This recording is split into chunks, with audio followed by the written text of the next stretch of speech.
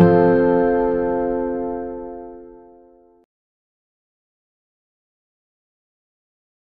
my name's Jecks. I'm the author of the Templar series, and my latest book, King's Gold, is just out now. King's Gold is a bit of a thriller which is set at the end of King Edward II's reign.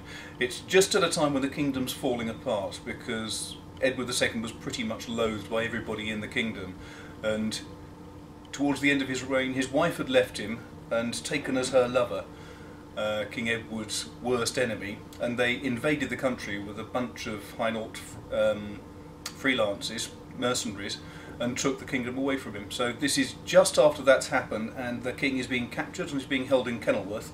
And the main strength of the plot really is that it's just at a time when two brothers, the Dunhevid brothers, had collected a gang together to try to spring King Edward from the castle and release him so that he could take his throne back.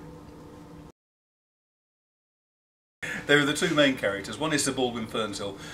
Baldwin's an interesting character because I created him on the basis of an ex-Knight Templar who managed to escape all of the torture and the death and destruction at the end of the Templars' rule.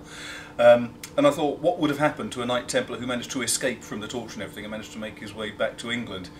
And so I invented this character who was very worldly wise, and he'd seen the papacy, he'd been to Avignon, he'd been to the Holy Land, he'd been in various battles, he'd been stuck at the siege of Acre in 1291, and he saw the end of the Templars. And I thought, that he's ideal, I'll have him as a main investigator. The only trouble was, I suddenly thought, when he gets to England he's going to have no idea about the customs or anything, because he's been away from the country for 30 years. So I invented a second character who's based on a real bloke called Stephen Puttock, and my character's called Simon Puttock, the bailiff who is owned by the Abbot of Tavistock, who knows all of the local customs because he's a bailiff, and he knows the area and the people. When I started writing, I tried to prove to myself that I could actually write a book, and so when I started off, I was getting up at 6:30 in the morning, because that's when my wife got up to commute to work, and I was working from 6:30 through to 12. I took a half hour for lunch, worked through till 6 o'clock, took a half hour for supper, and then I worked through till 11 o'clock at night every day, 7 days a week.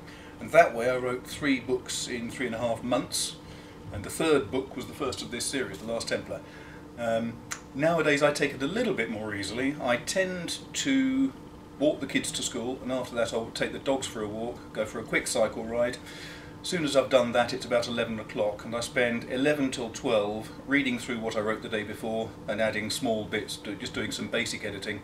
Have a bit of lunch, and then from 1 till 5 o'clock usually I'll work flat out, and again I'll work from about 7:30 through to 11 or midnight. Mainly because that means I avoid the kids interrupting. What makes me passionate about medieval history is the fact that, apart from the fact that every boy, I think, when they're a youngster, dreams of knights in armour with big pointy swords and things, I really like it because this was one of the most turbulent and unpleasant periods in England's history. We had the Great European Famine from 1315 to 1322 that killed 1/3 of our population. We had a disastrous king in Edward II who was so fickle and pathetic he couldn't control the kingdom and barons at all. We had wars on a minor scale leading up to a massive scale, because as soon as Edward III came to the throne he started the 100 Years' War against the French, and then finally we also had the Black Death. All of this in the first 50 years of the century. It's a perfect time for writing murder books. No crime writer I know of has ever had writer's block. It's something that only literary lovies can afford to have. It is not something that real writers ever suffer from, because real writers, instead of having writer's block, which means they're sitting back cogitating about how to spend their ill-earned money at the wine bar, actually real writers just write. And it may be twaddle and it can be complete rubbish, but you still write through it. No one ever gets writer's block if they're serious writers.